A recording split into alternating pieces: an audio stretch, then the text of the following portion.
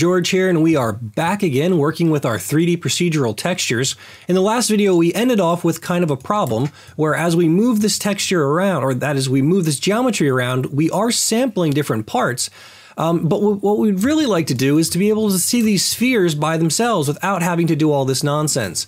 And the first thing we're going to do is actually create a transparent shader that will kind of let us start to do that, but what we'll end up finding out by the end of this video is we still have some problems, but this is going to get us in the right direction.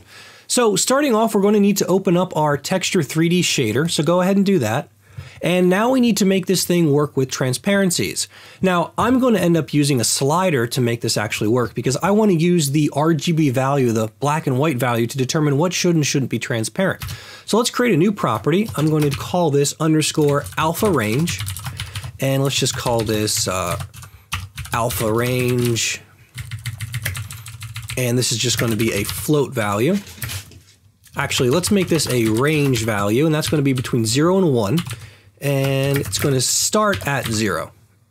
Next up, we need to change our tags here because we're set to opaque. We need our render type to be transparent. And we also need our Q to be transparent so it gets rendered at the right time. Now our LOD's fine, pass, CG program, that's all good. What we do need to do though is handle the fact that we need our culling off. That is, we want to render the back sides of things if necessary. It's not necessary just yet, but in the future when we deal with things like transparency, sometimes if you want to see the opposite side of something, well, you're going to need to actually render both sides. So let's go ahead and turn that on already. So we'll do cull off. And the last thing we're going to do is we want blending to be enabled. So we'll do blend. We're going to do type source alpha and then 1 minus source alpha. And this is of course just how we handle the source and the destination and how they're transferred from one to the other. Now that we have that, we need to declare our variable down here. So float underscore alpha range. Perfect. And we don't need to change our vert input or our vert output. We just need to come down into our fragment shader to make things actually work. So down here in the fragment shader, we need to do a quick test. So if our main color dot red or green or whatever you want is less than our alpha range value, then we're going to set our main color dot alpha equal to 0.0. So it's basically cutting off everything below that range. Now we could also do several different things. We could have made the value itself equal to, that is the black or white value, equal to how opaque it ends up being. But this allows us to kind of cut things off at various ranges to kind of see some interesting effects.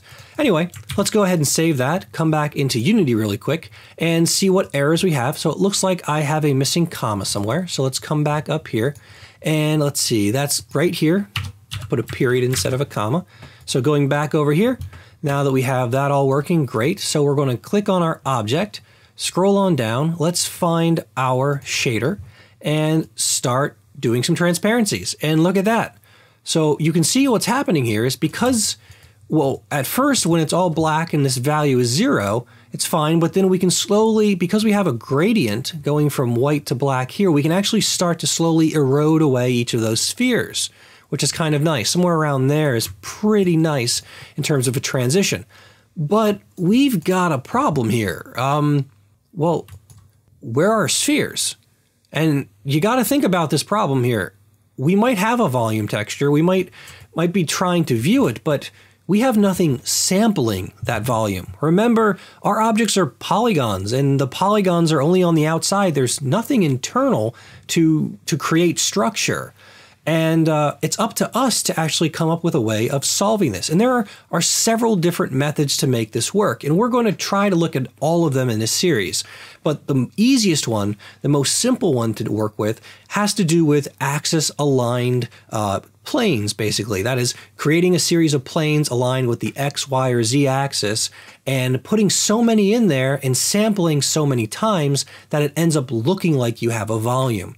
And that actually is going to be our following video that we take a look at next. I know this video was incredibly short, but those were the few changes we needed in our shader to make transparencies now start to happen.